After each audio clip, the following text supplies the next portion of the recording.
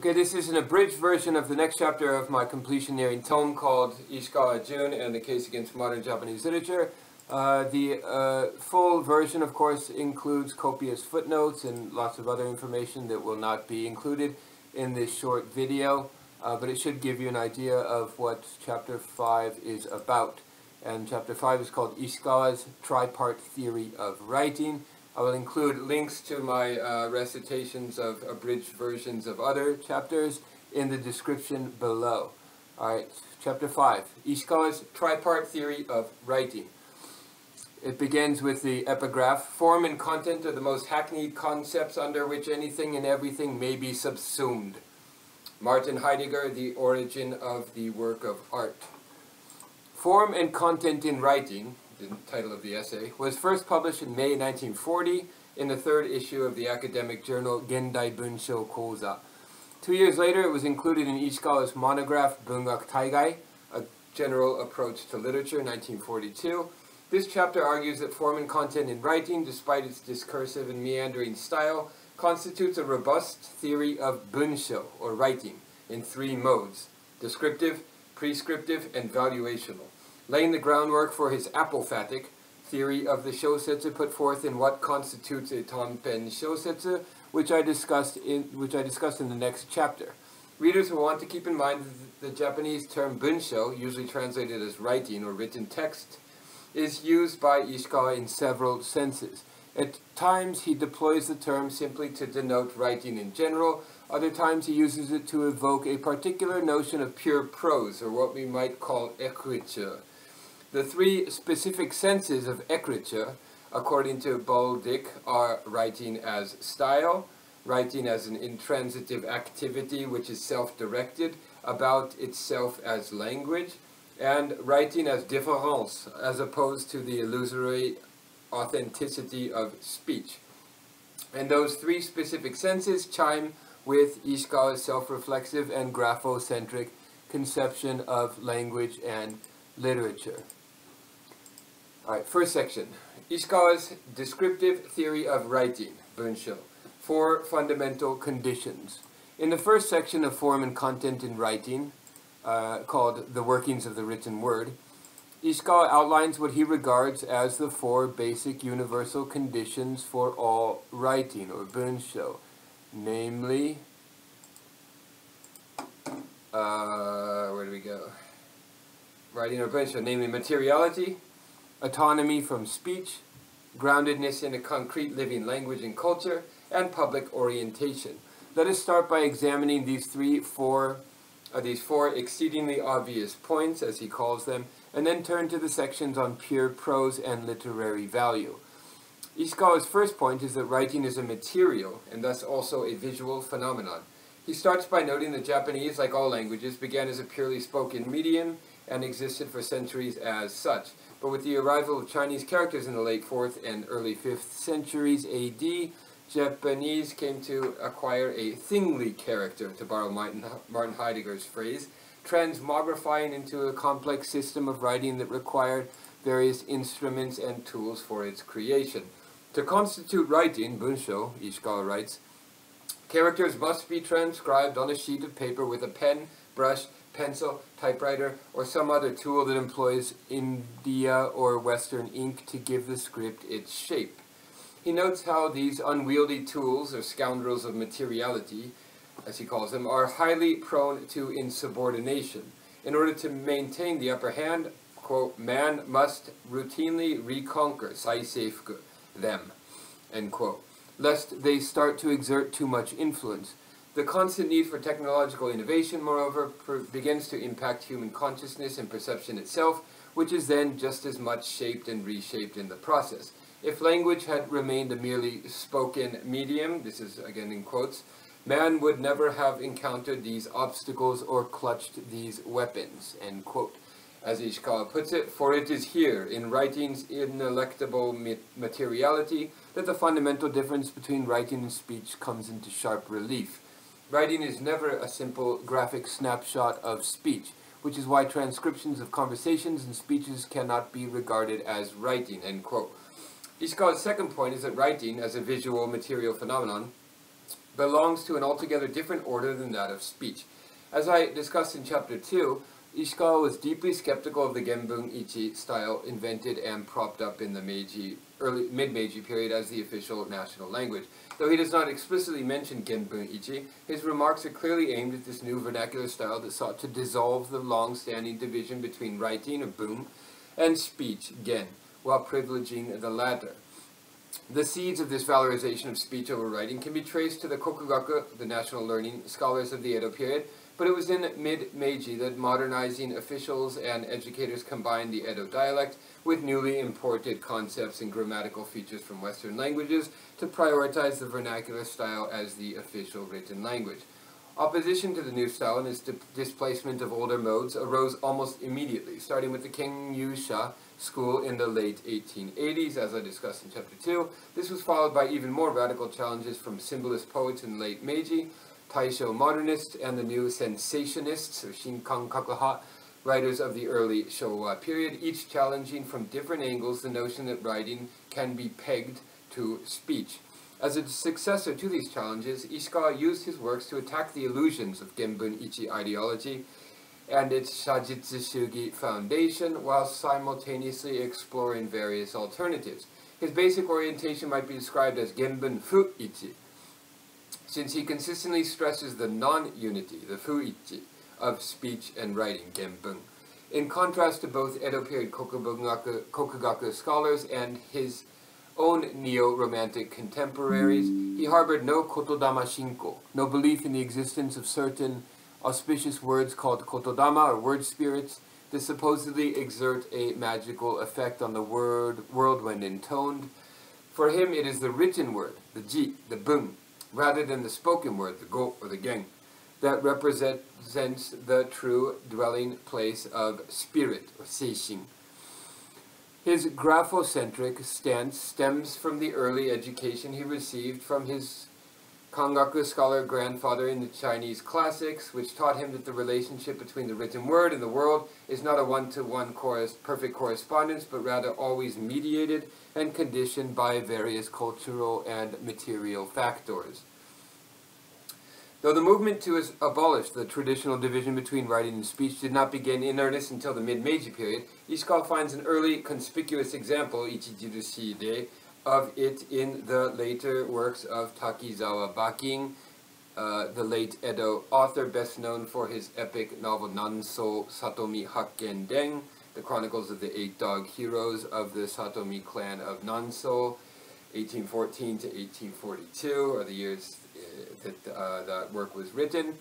Ishikawa is critical of how Bakin, after going blind late in life, orally transmitted to his amanuensis his celebrated Yomihon for transcription on the grounds that his recitative approach conflates writing with speech, producing not bunsho proper, but a combination of metered verse, inbun, and grandiloquent oration, yuben, that has little to do with prose, end quote.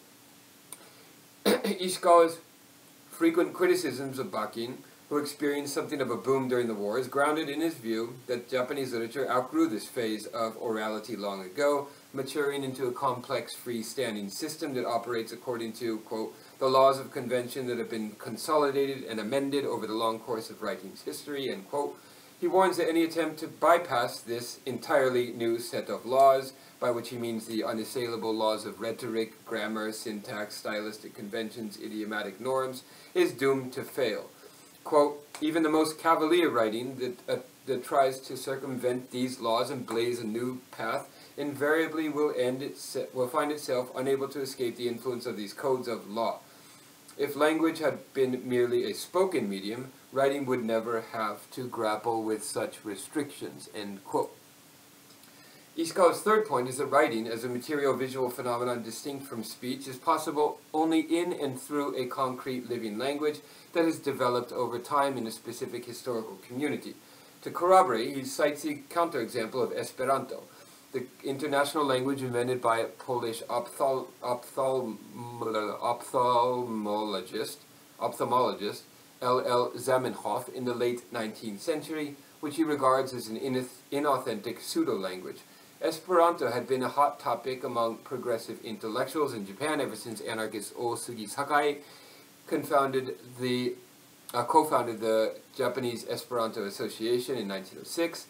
Nitobe Inazo, the prominent polyglot writer and diplomat best known as the author of Bushido, The Soul of Japan, 1900, developed an interest in Esperanto after attending the World Esperanto Congress in Prague in 1922, and later joined others in urging the League of Nations to adopt it as their official language.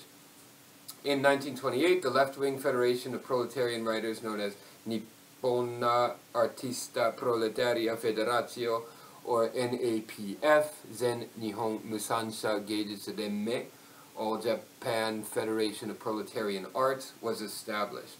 By the time Ishikawa penned his essay in 1940, Esperanto had already had a relatively long history whose developments Ishikawa had been following since his youth. But he ultimately came to reject Esperanto on the grounds that it was no more than an artificial construction, citing Anatole France's remark that while the blood of every Frenchman courses through the French word sang, no human blood has ever flowed through the Esperanto word sango, end quote. Ishikawa declared that, quote, even if Esperanto suddenly became the world's lingua franca tomorrow, what would ultimately move us about compositions written in that language would not be their ostensibly universal nature, but rather the fact that they were forged from the vital energies of the lifeblood of man.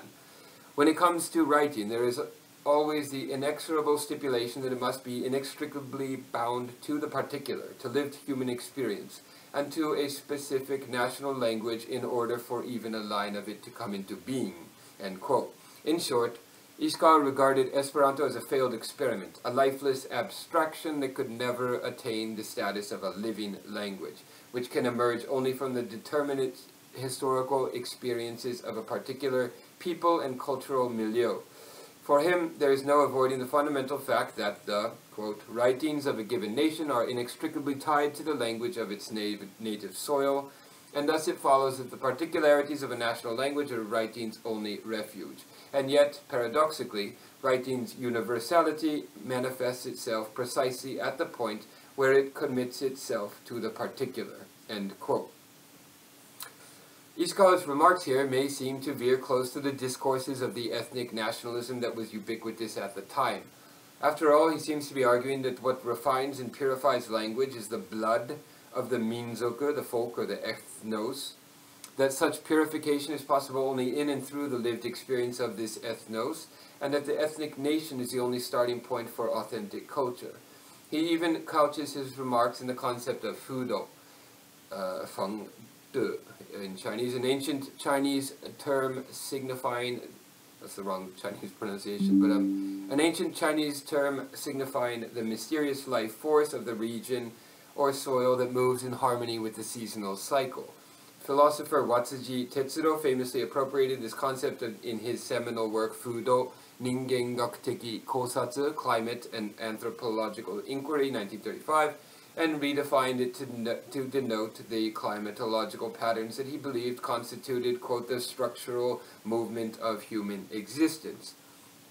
This overdetermined essentialistic mode of anthropology, which came to be known as Fudogaku, or climatology, held that the ostensibly uniform and trans-historical ethos and sensibility of the Japanese people was the result of the country's geographical traits, especially its monsoon climate and mountainous topography. And yet, in Ishikawa's defense, he is not claiming that the contingent forces of nature and native environment are something benign or salutary, or even necessarily determinative. His point is that they serve as an, quote, impediment in the road ahead, a reserve army waiting to chasten any newfangled avant-garde writing that seeks to blaze its own path, end quote. Hemmed in by these external impediments, the writer must struggle against them to produce a work that transcends its inherited circumstances. Language is for him not some pure abstraction, as Zamenhof, the inventor of Esperanto, had imagined, but rather a complex organic system forged and refined over centuries through the lived experiences and practices of a historical community. By extension, literary work is not something that stands above or outside these immediate material and cultural pressures, but rather what remains after the writer has wrestled with them, As he puts it, quote, "Writing, you see, is a living entity, a discrete phenomenon, but it is also a constituent part of the composite body called culture, which produces it, and is therefore fated to be swallowed up some day by that very culture. While this testifies to the sheer magnitude of its power, it also speaks to the difficulty in getting writing to achieve full autonomy," end quote. By emphasizing both writing's rootedness in a specific cultural order and its impulse toward universality, Ishikawa sets himself apart from his contemporaries who preferred to retreat into the essentialistic notions of uniqueness. He saw the subtleties and contingencies of national culture not as an end in themselves, but as the only possible gateway to the universal. To repeat his paradoxical formulation, quote, "Writing's universality manifests itself precisely at the point where it commits itself to the particular," end quote. Ishikawa's fourth point is that writing, as a material visual phenomenon grounded in a concrete living language and linguistic community, is a radically public activity. It always presupposes a specific audience, an interlocutor, a reader, an addressee, a broader social community. This is true even for the most seemingly private or intimate forms of writing. Ishikawa highlights this fundamental element of all writing in order to expose the delusion at the heart of subjectivistic modes of writing that see writing as the external expression of interiority. In his view, quote, "There is ultimately no such thing as purely private writing, just as there is no such thing as individual or private spirit, seishin," end quote. To illustrate his point, he cites the famous series of letters that the poet Kitamura Togoku sent to his soon-to-be wife in 1887, thus initiating the modern genre of koibumi, or love letters. In his view, quote, "The rousing love confession moves its recipient not because of the particular hue of the heart laid bare, or the accuracy of the orthography, or the mastery of the penmanship. Rather, it moves the addressee because of the potent workings of spirit, seishin, that infuses it. Indeed, only the spirit is capable of moving even a total stranger," end quote. Ishikawa's remarks here are not dissimilar from those put forth a decade later by T.S. Eliot in his 1953 essay, The Three Voices of Poetry. And I quote Eliot here, "A good love poem, though it may be addressed to one person, is always meant to be overheard by other people," end quote. Like Eliot, Ishikawa disavows the notion that there can be purely private writing and spurns modes of reading that approach the text as pure reflection of interiority. At this point, I should say a word about two key terms in Ishikawa's critical lexicon: shinri, or psychology, or ego, or identity. I sometimes translate it as shinri, and seishin, or spirit, or geist, or pneuma, which he sees as the two sources or principles behind all artistic creation. On the one hand is shinri, usually rendered as psyche or psychology, and more literally translated as principles of the heart or mind. Ishikawa uses this term to denote what we might call the author's subjective economy or identity. That is, the author's psychological disposition, personal tastes, sexual proclivities and inclinations, emotions, moods, and so forth, depending on the context. Ishikawa's use of this term recalls Tsubouchi Shoyo's notion of ninjo, or human feelings, pathos, which, as I discussed in Chapter 2, constitutes, along with setai and fuzoku, setai is society and fuzoku is customs, one of the three mimetic objects in his famous triadic formula. Shinri often carries negative connotations in Ishikawa's writings, which has led some critics to describe Ishikawa as an anti-psychological or han-shinri writer who privileges the metaphysical, the keiji-jogaku, over matters of psychology and identity. While shinri is the driving engine behind autobiographical fiction and lyrical poetry, it can never produce Ishikawa's notion of pure prose. As he explains in an oft-cited passage from what constitutes a Tanpen Shōsetsu, which is the subject of my next chapter, I quote here, "The writer's own psychology, shinri, is merely an impediment that obscures and obstructs the perdurance of his creative energies and effort. And the less the authorial psychology intervenes, the better and purer the work will be qua Shōsetsu." Generally speaking, what sustains the world of the work is not the author's individual ego, but rather the trans-individual substance called spirit, seishin. The writer cannot merge with spirit except by severing his own ego, his own shindi.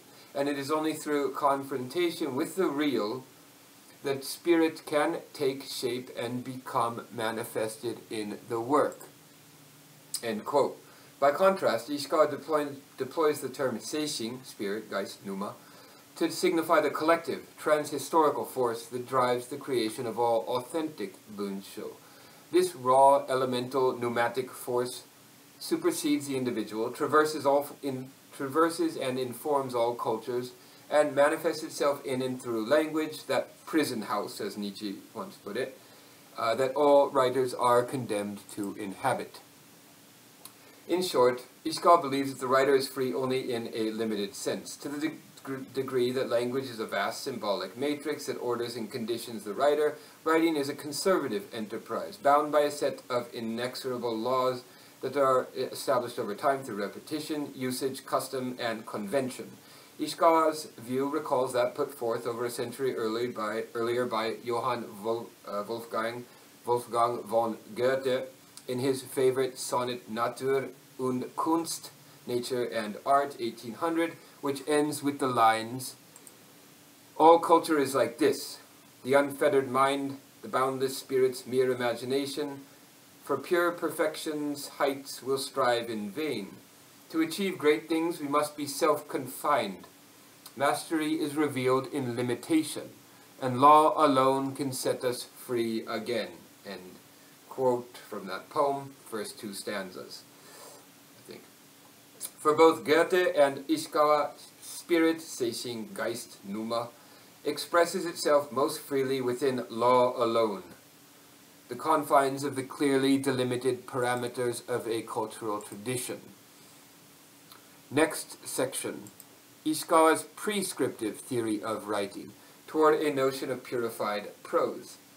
In the second section of Form and Content in Writing, titled That Which Kills Writing, That Which Animates Writing, Ishikawa sets forth his notion of pure prose or écriture by adumbrating the four factors that corrupt it: over proximity to speech, over reliance on ritualized conventions known as kata, over developed technique, and poetic residue.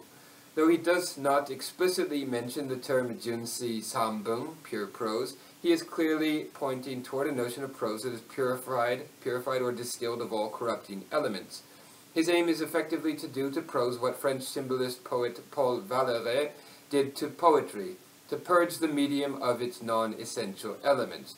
But where Valéry argued for a pure poetry free of all external or non-poetic, i.e. prosaic, referential, and narrative elements, Ishikawa calls for a purified prose that is stripped of all inessential, i.e. non-prosaic elements. We shall begin by situating Ishikawa's notion of pure prose within the historical context of the various discourses on purity and contamination, paying close attention to how Ishikawa's ideas both relate to and differ from these earlier configurations. Nowhere is Ishikawa's concern with purity more evident than in this essay. The modifiers jun and junsei, meaning pure or uncorrupted, appear at least a dozen times. His concern reflects the widespread preoccupation with notions of purity that characterized the high cultures of Europe and East Asia, beginning in the second half of the 19th century. In the West, this pining for purity was a distinctive feature of modernism in its various manifestations. Symbolist poets such as Stéphane Mallarmé and Paul Valéry sought to purge poetry of all purportedly impure or inessential elements. Composers Arnold Schoenberg, Anton Webern, and Alban Berg strove to take music beyond classical tonality by creating new atonal and 12-tone systems that dispensed with traditional harmonic associations and ornamentation. In the visual arts, Vasily Kandinsky and Pablo Picasso developed methods and strategies for moving art beyond mimetic representation toward realms of pure abstraction. Novelists Marcel Proust and James Joyce pursued the ideal of purity in their novels, which made use of new experimental techniques such as multiple narrators, free and direct discourse, and interior monologue. André Gide took the pursuit for purity to its logical extreme in his Romans pures, pures that sought to do away with all impure, i.e. non-novelistic or merely referential elements altogether. As Gide's hero in Les Faux Monolieux declares in chapter 8, quote, I should like to strip the novel of every element that does not specifically belong to the novel, just as photography in the past freed painting from its concern for a certain sort of accuracy. The phonograph will eventually, no doubt, rid the novel of the kind of dialogue which is drawn from the life and which realists take so much pride in. Outward events, accidents, traumatisms belong to the cinema. The novel should leave it to them, end quote. Toward the end of that novel, Gide's narrator writes in his diary that his goal is to, quote, purge the novel of all elements that do not belong specifically to the novel, end quote. In Japan, a similar longing for rarefied realms of art and life fueled much of the culture and intellectual activity of the late Taisho and early Showa periods. In literature, this longing manifests itself in the proliferation of terms such as Junsei Sanbun, pure prose, Junsei Shōsetsu, pure novel, Junbungaku, pure literature, and Junsei Geijutsu, pure art, intended to mitigate the corrupting influences of political ideology and mass culture. In the elevation of the I-novel as the ideal medium for such pure literature. In the founding of the Akutagawa Prize in 1935 to promote such putatively pure works, and in the countless works that dramatize this desire to escape the modern world and self and retreat into imagined spaces of pure sensual or aesthetic experience. The quest for purity also extends to fields beyond the domain of literature. It inspired the creation of the pure film movement, Jun Eiga Geki Undo, of the Taisho period, whose star directors Kairi Yama Norimasa and Tanaka Eizo worked to move cinema beyond mere entertainment and melodrama by adopting dramaturgical techniques and shedding the use of benshi commentary.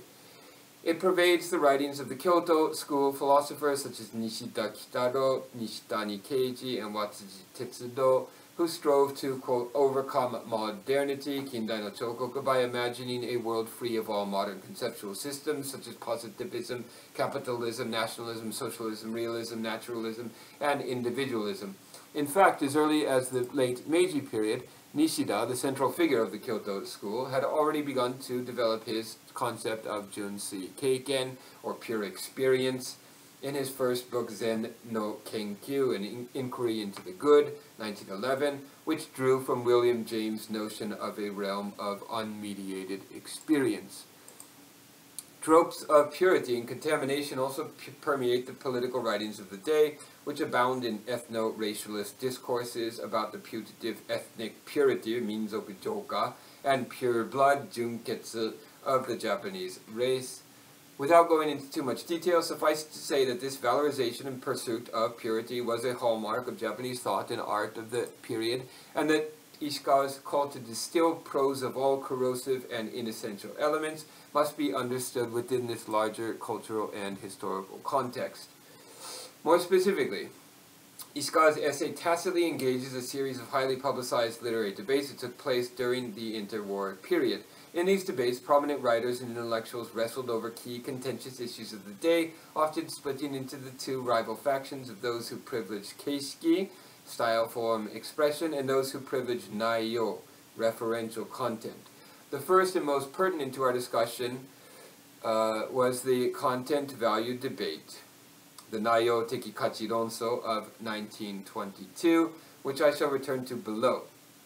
That year also saw the One Declaration debate, the Sengen Hitotsu Ronso, in which prominent bourgeois writers Arishima Takeo and Hirotsu Kazuo argued over whether political revolution and class struggle or the detached pursuit of pure art, Junsei no Geijutsu, should take priority. The pure arts theory debate, the Sanbun Geijutsu Ronso of 1924, began with the publication of Hirotsu's essay Sanbun Geijutsu no Ichi, The Position of Prose Art, 1924, which articulated his art-centered position, evolving into a feud between fellow aestheticist Sato Haruo and Nietzschean intellectual Ikuta Choko over whether art or life is primary. The I-novel and mental state novel debate, the Watashi Shinkyo Shōsetsu Ronso, This is a very famous debate, the I novel and mental state novel debate, it's often translated as, of 1924 to 1925, was prompted by the publication of Nakamura-Murao's essay, Honkaku Shōsetsu to Shinkyo Shōsetsu to Authentic Novels and Mental State Novels, 1924, which praised the objective style of what he called authentic novels, Honkaku Shōsetsu, while criticizing the subjective style of recent mental state novels, Shinkyo Shōsetsu, triggering responses from Ikita Choko, Kume Masao, Uno Koji, Sato Haruo, and Hirabayashi Hatsunosuke. In the novel Plots Debate, Shōsetsu no Sujironso of 1927, Akutaga Ryunosuke and Tanizaki Junichiro battled over whether writers should aim for plotless poetical narratives that follow the associations and movements of mind, or the architectural beauty of tightly crafted, plot-driven stories. The debate ended abruptly with Akutagawa's suicide on July 24th of that year. These contentious disputes culminated in the famous pure novel debate, the Junsei Shōsetsu Donso of 1935, which began with the publication of Yoko Mitsuichi's essay Junsei Shōsetsu Don, Essay on the Pure Novel, which sought to restore the primacy of art in the wake of the rise of proletarian literature, prompting responses from over a dozen prominent writers, including Nakamura Mitsuo, Moriyama Kei, Kawabata Yasunari, Kobayashi Hideo, Aono Suekichi, and Takami Jim. Okay, that paragraph just runs through very quickly all of the major debates that have to do with this idea of purity of the era. Entire books could be written on each of those debates. Next paragraph. While Ishikawa's remarks on purity reflect the concerns and terminologies of these earlier debates, his formulation of the issue stands out in several crucial ways. For starters, he differs from art supremacists like Hirotsu Kazuo, and that his aim was not to create a hermetically sealed realm of pure art by purging writing of all social and political content. Nor did he conceive of purity in terms of authorial intention and mimetic fidelity to lived experience in the manner of the I novelist. His aim, rather, was to delineate a new kind of prose writing that could overcome the tension between art and praxis, the disjunction between keishiki and nayo through his notion of unconscious content, ishiki sarezaru nayo, and the resultant rivalry between the formalists and pragmatist factions, while exposing and clarifying the four elements that corrupt prose.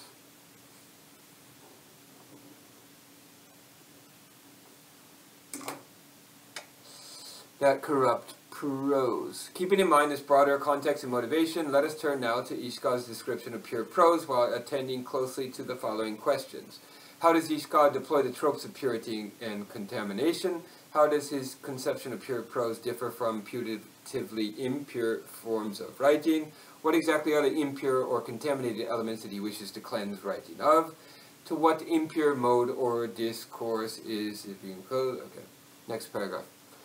Ishikawa's first condition for pure prose is that it must recognize writing's fundamental autonomy and separation from speech. Building on his comments outlined in the preceding section, he describes writing as a mode of linguistic communication governed by a wholly different set of laws than those of colloquial speech. He rejects, for example, the popular speech mimetic approach advocated by writers such as Musha no Koji Saneatsu, Sato Haro, and Uno Koji, who believe that writers should write as people speak, shaberu you ni kaku, and who, quote, take this mantra to be the ideal for writing prose. In Ishikawa's usage, the verb shaberu, to speak, often carries pejorative connotations akin to the English verbs to chatter, to prattle, and is implicitly contrasted with the loftier and more rigorous activity of writing, bunsho. His scriptocentric orientation, which is a core pillar of his case against modern Japanese literature, disallows the possibility of any unification of writing and speech, and thus has more in common with the views of modernists such as Yoko Mitsuichi, who argue that the writer should write as one writes, kaku you ni kaku, rather than to write as one speaks, shaberu you ni kaku. To illustrate his point about the fundamental non-unity of writing and speech, Ishikawa cites the famous scene from Molière's play Le Bourgeois Gentilhomme, first performed in 1670, in which the philosophy master gently mocks his credulous social climbing pupil Monsieur Jourdan by telling him that all speech necessarily qualifies as prose. Though Ishikawa only briefly alludes to the scene, here is the full relevant passage. Philosophy Master. No, sir. Everything that is not prose is verse, and everything that is not verse is prose. Monsieur Jordan. And when one speaks, what is that then? Philosophy Master. Prose. Monsieur Jordan. What? When I say, Nicole, bring me my slippers and give me my nightcap, that's prose? Philosophy Master. Yes, sir. Jordan, by my faith. For more than 40 years I have been speaking prose without knowing anything about it, and I am much obliged to you for having taught me that. I would like then to put into a note to her beautiful Marchioness, your lovely eyes make me die of love, but I want that put in a gallant manner and be nicely turned. End quote from that play. In contrast to the philosopher's tongue-in-cheek claim, Ishikawa disputes the notions that speech is simply untranscribed prose and the writer's task is to emulate typical conversations. He accuses those who fault novels for not sounding real enough of being captured by a phonocentric or logocentric view of writing that fails to grasp the pure and simple nature of the written word. End quote. To expand on this further, Ishikawa writes, quote, that the written word possesses a pure and simple nature insofar as it has already been washed clean of the physiology, the ego, the shindi, and all other attributes associated with its author. End quote. The implication is that a new evaluative standard is needed, one that is free from both the phonocentric criteria of naturalness and the tendency to reduce the work to the author's own life and personality.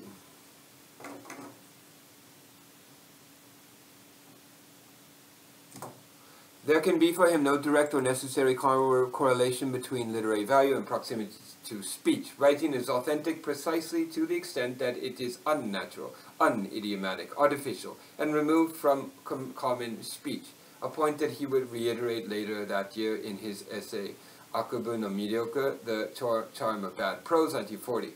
His own writings of the period, replete with serpentine, sprawling sentences that defy the norms of idiomatic speech and easy recitation, testify to this. Ishikawa's second condition for pure prose is that it must be free from an over-reliance on kata. Often translated as established conventions or ritualized gestures, kata is a key term in traditional Japanese arts denoting the codified patterns of a form or genre. While Ishikawa sees such fixed models and conventions as an inevitable outgrowth of the East Asian literary tradition's propensity for concision and economy, he recognizes that this propensity can also produce what he calls the ossification of expression, hyogen no kote, which occurs when language petrifies into stock phrases, dead metaphors, and hackneyed cliches. The more an expression or pattern is repeated, the more formulaic it becomes, losing its original force and rigor. For prose to reach the level of pure prose, it must break out of the molds and conventions that it continuously accretes. And the failure to do so, he warns, effectively marks the death of prose, and indeed the death of writing, end quote. While strict adherence to normative models and conventions may be necessary in some traditional literary forms, it can only exert a corrosive effect on his conception of modern prose. It is precisely this stultifying effect of codified conventions that Ishikawa criticizes in his discussion of Muro Kyuso, the Neo-Confucian philosopher from the early Edo period, whom British scholar W.G. Aston once called the Socrates of Surugai. In Ishikawa's view, Kyuso's classic collection of essays Shundai Zatsuwa, Conversations at Surugadai, 1750, which addresses a wide range of subjects from Chinese metaphysics and ethics to Japanese history and poetry, epitomizes how Kanbun Kucho, or Kanbun style, the pseudo-classical Chinese style of prose used for centuries by educated classes, privileges, quote, privileges euphonic phraseology and poetical force over accuracy and precision. Kotoba zuki to kuse no sandan dake de. Citing a passage where Kyuso's alter ego narrator, the venerable old man, Okina, explains to his young pupils the meaning of one of his Chinese-style poems. Ishikawa explains how this stilted style, along with its close relative shinkansen, Chinese prose written by Japanese poets, belong neither to prose nor poetry, but instead, quote, are instances of eloquent oratory composed in traditional poetic meter, end quote. Ishikawa's complaint is that these two traditional styles had such a profound impact, surviving into the modern period, even through the rise of Genbun Ichi, that, quote, our literary market has long flourished by simply toying with these two elements of euphony and poetical force, end quote. Ishikawa's conception of pure prose is, by contrast, founded on a recognition and affirmation of the fundamental tension between the need for traditional forms and the desire to break out of them. Ishikawa's third imperative for pure prose, or écriture, is that it must be free of excessive technical refinement. Writing's propensity for concision and economy naturally facilitates the evolution of technique. But technique is a double-edged sword. It can either sharpen the potency of expression, or it can sap writing's precision and vitality. A certain roughness and lack of polish is essential to enhance the overall impact of a work. Ishikawa cites two examples to illustrate his point. First, he quotes a passage from floral artist and author Nishikawa Isote's Furyu Seikatsu Zichte, The Stylish Lifestyle, a Zichte, 1934, that compares the relative merits of Zen poet-painter Sesson from the just before the Edo period he died, Rinpa school painter Ogata Korin from the early Edo period, and the eccentric painter Ito Jakuchu from the later half of the Edo period. He compares these three painters to show that the relation between technical skill and intuitive aesthetic taste is inversely proportional. The more advanced the technique, the less artful the work will be.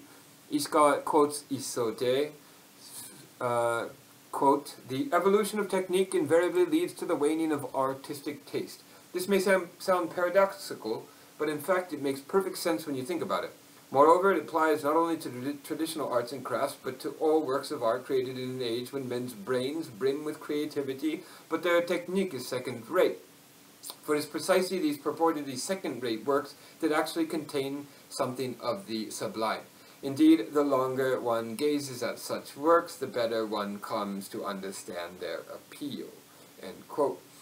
And of course, these are all my translations, because translations of this work do not exist, as far as I know, end quote. The second source Ishikawa cites is a passage from chapter 10 of Irish novelist George Moore's semi-autobiographical account of his 15 years living in Belle Époque, Paris, titled Confessions d'un jeune Anglais, translated in English in 1888 as Confessions of a Young Man. That novel is from 1886, and the quote is, Ishikawa writes, Mr. Stevenson is George Moore writes about Stevenson, Mr. Stevenson is competent to understand any thought that might be presented to him, but if he were to use it, it would instantly become neat, sharp, ornamental, light, and graceful, and it would lose all its richness and harmony. It is not Mr. Stevenson's brain that prevents him from being a thinker, but his style, end quote. Moore here is criticizing Stevenson's elevated style for being so clever and refined that it gets in the way of his actual ideas and content, precisely what Isote warns against, depriving his works of the richness and harmony required of pure prose. Ishikawa's implicit point is that his own literary sensibility, which values a certain roughness and spontaneity, is closer to Moore's than to Robert Louis Stevenson's. Ishikawa's fourth essential point for pure prose is that it must be free of residual elements of verse. Poetry represents for him an earlier, primitive stage in the evolution of writing, the plaything of nymphs and shepherds, as he puts it in what constitutes a Tanpen Shōsetsu. When the essential features of poetry, such as meter, rhyme, and cadential phrasing, or yokuyo, as we say in Japanese, become accidental features in prose, they, quote, exert a corroding and corrupting effect upon prose, converting the natural energy of the words into heat, as it were, and triggering the phenomenon known as entropy, which causes writing to disintegrate and die, end quote. Ishikawa likely had in mind the myriad pre-Meiji prose and dramatic works that, for purposes of euphony and emotional effect, often lapse into the alternating syllabic pattern of classical waka, so the 575, 7/7 syllabic pattern. When he asks rhetorically, quote, if poetry was able to banish fixed meter no less than a century ago with the invention of vers libre, why should we not expect to do the same? End quote. When he says this, his point is that the advent of free verse, libre verse, or jiushi in Japanese, in mid-19th century France and early 20th century Japan had a salutary effect not only on poetry but on prose as well, freeing it from traditional prosody and its, quote, fixed meters and rhythmical stresses, end quote. Rhythm for him is a, quote, mysterious force that arises naturally from the movement of the words as they are being transcribed onto the page. The result is bound to be a disaster whenever the writer deliberately, through his own shindi, or his own ego, psyche, psychology, tries to inject rhythm into his prose.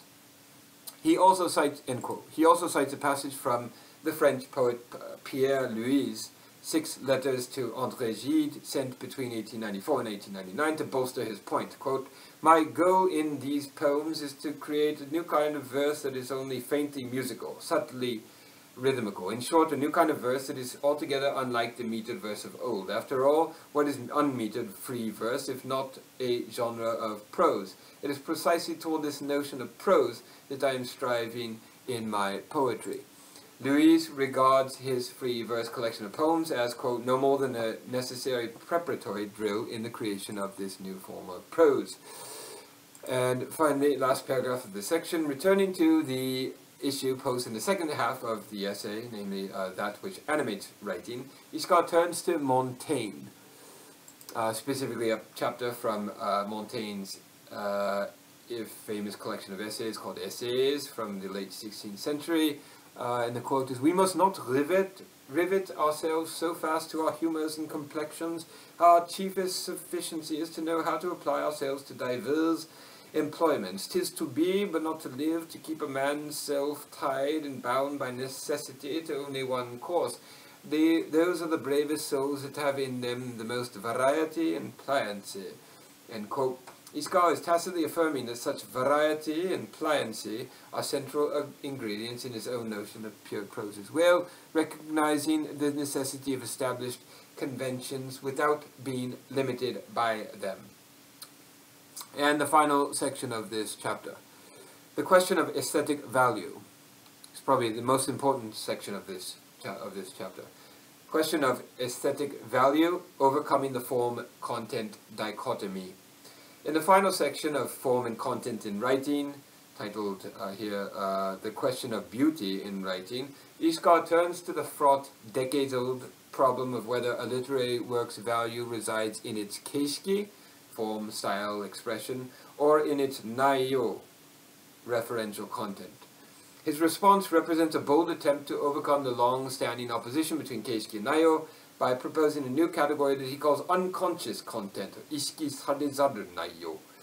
If conscious content, ishiki sareru naiyo, denotes the raw materials, quote, from raw materials from everyday life that the writer must hunt and gather, tansaku saishu, from the world and inject into the work, unconscious content, ishiki sarezaru naiyo, signifies all the elusive resonances and symbols that arise naturally, quote, from the stream of wit and words themselves. While the former comes into being, quote, prior to the pen izen, the latter emerges as the writer, quote, thinks with the pen to tomo ni kangaeru, to borrow two oft-cited phrases from what constitutes a tanpen shōsetsu. As we examine this final section of form and content in writing, namely this essay, let us keep in mind that the Japanese word keishiki can denote style, form, expression, method, technique, structure, genre, or more generally the literariness of a work, depending on context, and that naiyo denotes the primary referential and thematic content of a work. It was precisely this vexing question of the source and locus of literary value that Kikuchi Kang and Satomi Tong had argued over in the content value debate, Bunge Sakuhin no Naiyo Tekidonso, of 1922. Content value. The origin of this debate can be traced to Satomi's series of essays titled Bungei Kangen, Immature Ideas on Literature, 1920, which advocated for the primacy of artistic form and expression over social and political concerns. Satomi's series prompted Kikuchi, the influential publicist and Akutagawa Prize founder who would bail Ishikawa out of jail 16 years later, to respond with an essay called Bungei Sakuhin no Naiyō Teki Kachi, the content value of literary works, 1922, that asserted that a work's content value, Naiyō Teki Kachi, which he also calls its everyday life value, Seikatsu Teki Kachi, and divides into two types of content, intellectual, Shisō Teki, and moral, Dotoku Teki, takes precedence over its stylistic, Keishiki Teki qualities. As examples of works that constitute masterpieces despite their artistic deficiencies, Kikuchi cited recent popular historical novels such as Nakazato Kaizan's 41-volume serialized novel Dai Bosatsu Toge, Great Bodhisattva Pass, 1913 to 1941.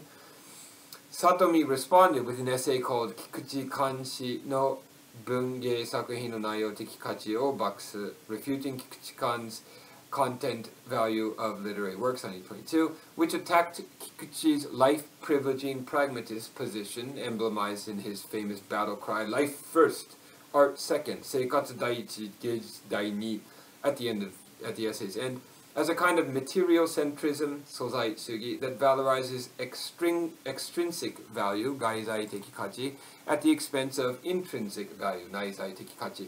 For Satomi, a work's aesthetic value, biteki kachi, arises from its style, which is far more important in his view than any extrinsic value. Kikuchi responded with a final essay titled Saidon, Bungei Sakuhin no Naiyō Teki Kachi, the content value of literary works, revised, 1922, after which the exchange petered out and the unresolved question of the locus of literary value continued as a central point of contention in the literary world. Though nearly 2 decades had passed since Kikuchi-kan and Satomi Ton had traded blows, the question of the locus of literary value was still in the air when Ishikawa published his essay in 1940. Ishikawa's remarks constitute a powerful response to the core issues raised in the previous debates, even if he mentions none by name. At first, Ishikawa appears to side with style-privileging writers like Satomi, who considered artistic expression, keishiki, to be the primary determinant of literary value. But it soon becomes clear that he rejects both camps, those like Kikuchi who privilege Naiyō over keishiki, and those like Satomi who prize keishiki over Naiyō. He dubs the very framework of the debate a deformity, a katawa, since it distorts writing by placing it into oppositional camps while ignoring the symbiotic relationship between keishiki and Naiyō. The excessive emphasis on Naiyō leads writers to produce works of the emaciated type, as he calls them, hinjakugumi, which rely entirely on what he calls conscious content, ishiki sareru naiyō. On the other hand, the emphasis on keishiki leads writers to produce works of the insidious type, as he calls them, kuretsugumi, which are stylistically compelling and well-wrought, but lacking in terms of content. For Ishikawa, the choice between these two extreme poles was always problematic, rooted in the faulty premise that keishiki and naiyō are mutually exclusive rather than constitutive categories. Literary value for him derives neither solely from its stylistic aspects nor its referential content, but rather from a third category that he calls unconscious content, ishiki sarezaru naiyō, which reconciles keishiki and naiyō. Only by recognizing and activating this third category can the writer produce a work that attains the status of full-fledged mature écriture, which accords with the first sense of écriture, writing as style, that I touched on at the top of this chapter. Accords. Ishikawa begins this last section with a discussion of a passage from the famous speech written by encyclopedist and naturalist Comte de Buffon, titled Discours sur le style, 1753, and presented to the Académie Française in 1753. The speech is best known as the source of the popular motto, Le style c'est l'homme même, style is the man himself, which Ishikawa takes as starting point for his discussion. Here is the full passage with the lines quoted by Ishikawa occupying the second half. Note how Buffon, while affirming the preeminence of style as a privileged source and vehicle for conveying truth, nevertheless draws a sharp division between style and content in contradistinction to Ishikawa. The well-written works are the only ones that will go down to posterity. The amount of knowledge in a book, the peculiarity of the facts, the novelty even of the discoveries are not sure warrants of immortality. If the works that contain these are concerned with only minor objects, if they are written without taste, without nobility, without inspiration, they will perish. Since the knowledge, facts, and discoveries, being easily detached, are passed on to others, and even gain intrinsically when appropriated by more gifted hands. These things are external to the man. The style is the man himself. Style, then, can be neither detached, nor transferred, nor altered by time. If it is elevated, noble, sublime, the author will be admired equally in all ages, for it is truth alone that is permanent, that is even eternal. Now a beautiful style is such in fact only by the infinite number of truths that it presents, all the intellectual graces residing in it, all the interdependencies of which it is composed, are truths not less useful, and for the human spirit possibly more precious, than those whatsoever they be that form the core of the subject. End quote from Buffon's famous passage from the essay, or the speech. This passage contains three important claims, each of which Ishikawa addresses. The first is the motto, style is the man himself, often translated into Japanese as bun wa hitonari, writing is man. This phrase became something of a proverb in modern Japan, its provenance often erroneously attributed to Kikuchi Kan Shiganaoya and Takayama Chogyo. While Ishikawa applauds Buffon for recognizing the radical potential and significance of style, he ultimately rejects the motto on the grounds that it is rooted in Enlightenment humanism or personalism that regards style as an expression or function of the author's personality, while overlooking the various subterranean, natural, and cultural forces enumerated above. He counterposes this outdated personalistic view of writing with the modernist one that sees the work as an autotelic heterocosm that is generated from a specific cultural symbolic matrix and acquires a life of its own the moment it leaves the author. For Ishikawa, there is no person or fixed identity behind the style, a theme that he will foreground in his essay on the thought patterns of the people of Edo, which I discuss in chapter 7 of this book. In his words, quote, "What we relish and savor today is not writing that is reducible to the man himself, but rather writing that constitutes an autonomous universe once removed from the man who wrote it."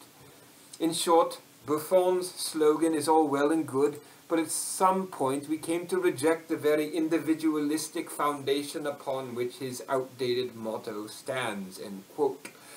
And, as I explained above, interpretive modes that reduce the work to a function or expression of the author's personality, identity, or psychology, shindi, are precisely what Ishikawa is trying to liberate writing from. With regard to Buffon's second claim, that truth, or better yet, truth is the only eternal thing, end quote, Ishikawa dismisses all, quote, such outdated puerile notions, end quote, about, quote, truth, self, eternity, and such, end quote, on the grounds that people today have long, quote, given up chasing this atomic particle known as the self, and, quote, no longer see the need to pursue such préoccupations humanistic preoccupations.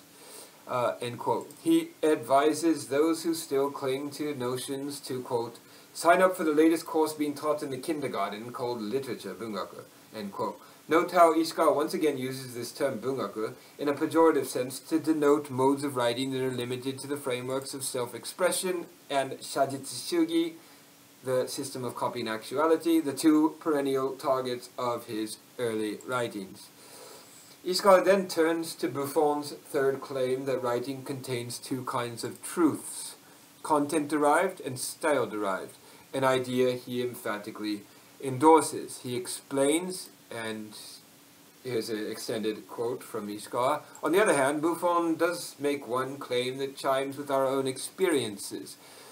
Buffon delineates the finer lineaments of writing while touching on the question of beauty. And he quotes Buffon here, "Now a beautiful style is such in fact only by the infinite number of truths that it presents. All the intellectual graces residing in it, all the interdependencies of which it is composed, are truths not less useful and for the human spirit possibly more precious than those whatsoever they be that form the core of the subject." End quote from Buffon within Ishikawa's own quote. And Ishikawa continues, "If we take this remark to mean that the infinite number of truths residing in a beautiful style together constitute the full reality that comes into being through writing, then we have at last found something we can fully agree with. Moreover, this line speaks directly to the question of subject matter." End extended quote. For Buffon, the infinite number of truths contained in a beautiful style, which he elsewhere calls taste and genius, are, true quote, truths not less useful and for the human spirit possibly more precious than those whatsoever they be that form the core of the subject. End quote. By dividing into two types this way and elevating the former to the seat of the sublime, Buffon refutes the notion that truth simply exists out there in the world, waiting to be culled and converted into words, thus preparing the way for later critiques of simplistic correspondence views about the relation between language and reality.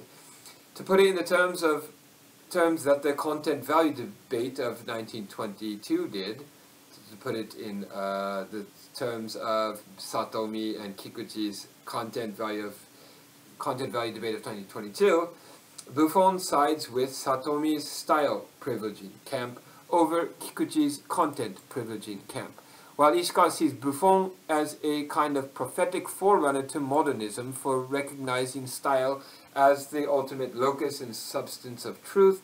This does not lead him to embrace or negate either extreme. Let us return for a moment to Ishikawa's dismantling of the deformed katawa discursive schema that divides writing into the two rival groups he calls emaciated hinjaku-gumi and insidious guretsu-gumi. The first group, the emaciated group, it consists of works that are composed entirely of what he calls conscious content, ishiki sareru naiyo, his term that corresponds roughly to Buffon's, quote, truths that form the core of the subject, end quote. Though Ishikawa cites no examples, he is clearly referring to the myriad lowbrow novels, Tsuzoku Shōsetsu, period dramas, jidai geki, quasi-historical novels, rekishi shōsetsu, and other genres of popular literature, taishu bungaku, that may contain compelling or entertaining subject matter, but are stylistically undistinguished. As he puts it, quote, "Many readers have a bad habit of regarding the core subject as the only subject, believing that as long as the main subject is compelling, then style, or keishiki, is only secondary, as though the written word were merely a vehicle for the expedient transport of content. But in fact, the stuff we call the core subject, accounts for the conscious content of the work only, and any writing that consists solely of this type of content, no matter how compelling that subject may be, constitutes what I call the emaciated camp." End quote. At the other end of the spectrum is the insidious camp, the guretsu-gumi, Ishikawa's term for works that are stylistically competent and polished but lacking in terms of content. Though he once again provides no examples, he is no doubt referring to the various mental state novels, Shinkyo Shōsetsu, miscellaneous essays, belles lettres, pieces, bibungaku, and various avant-garde styles that valued stylistic refinement over compelling content. And as you will recall from our above discussion, excessive refinement is for Ishikawa one of the elements that corrupts writing and prevents it from attaining the status of pure prose. Ishikawa is moreover making two crucial if subtle points in these paragraphs. The first is that virtually all modern Japanese fiction falls into one of these two rival camps, and thus fails to qualify for his synthetic notion of pure prose, with past literary debates serving only to reinforce the dysfunctional keishiki naiyo dichotomy. It is, quote, around these two camps, the emaciated and insidious, that the old rancorous debate about literary value periodically flares up, end quote, he astutely notes. His second point is that Buffon's great insight was that the living image of writing is to be found not in the aggregate sum of its referential content, but in the mysterious combinations of words and phrases that express in themselves an infinite number of truths that are more useful and precious to the human spirit than the truths that form the core of the subject. Ishikawa tacitly affirms this Buffonian insight by declaring that only a full-fledged, mature écriture can reconcile the rift between the formalist and pragmatist factions by positing the existence of a style-derived unconscious content that recognizes the indivisible nature of keishiki and naiyo. As he puts it, quote, "And so these two kinds of truth, conscious and unconscious, together make up the composite reality of the written work, at once embedded in our real world, and also constituting a single discrete microcosm that moves of its own accord." End quote. It is precisely this dual nature of the authentic work, both autonomous and heteronymous, self-reflexive and historically grounded, that distinguishes it from the two deformed types of writing that have long dominated Japanese fiction. Ishikawa concludes his essay by assuring his readers that this new kind of writing that he is proposing, one that is composed entirely of such unconscious content, and thus overcomes the dysfunctional Naiyo-Keishiki dichotomy, is not only eminently realizable, but has in fact started to emerge in recent years. Citing the parable of the mote and the beam from Matthew 7:5 of the New Testament, he chides his contemporaries for failing to notice these fetal stirrings and for conflating this emergent form with existing Shōsetsu, which he demotes to the status of pseudo-Shōsetsu, or novels, as he calls them in what constitutes a Tome Shōsetsu, which belong to the narrow rubric of literature, or bungaku. Ishikawa ends his essay with a pledge to expand his investigation beyond the rudimentary subject of writing, bunsho, toward the more complex issue of the Shōsetsu, the privileged signifier in his critical lexicon that represents the ultimate receptacle for his notion of pure prose. And it is precisely this task that he will take up in what constitutes a Tanpen Shōsetsu, which is the subject of my next chapter. In this chapter, I've argued that Ishikawa's essay form and content in writing, despite its discursive and meandering style, constitutes a rigorous theory of bunsho writing that obliquely addresses the most pressing literary issues of the day. In the course of my discussion, I clarified the four basic conditions of his descriptive theory of writing in general, unpacked his theory of purified prose, or what we might call écriture, and examined his proposed solution to the decades-old question of whether literary value is to be found in its style, keishiki, or in its referential content, naiyo. In addition, I showed how Ishikawa's notion of pure prose relates to the wider historical context of the various discourses on purity, while at the same time distinguishing itself from those other configurations. We may conclude by summing up Ishikawa's theory of writing as one that emphasizes writing's radical autonomy from and preeminence over immaterial speech, the individual author, referential content, and poetic residue. In the next chapter, we shall explore his veiled theory of the Shōsetsu, of the novel, put forth in what constitutes a Tanpen Shōsetsu, which builds on the tripart theory of writing that I have just elucidated. Okay, that's the end of this chapter. For the full version, you'll want to purchase my tome when it comes out. I am currently in negotiations with several publishers, so I will keep you posted on that. That is all for now. See you all later. Goodbye.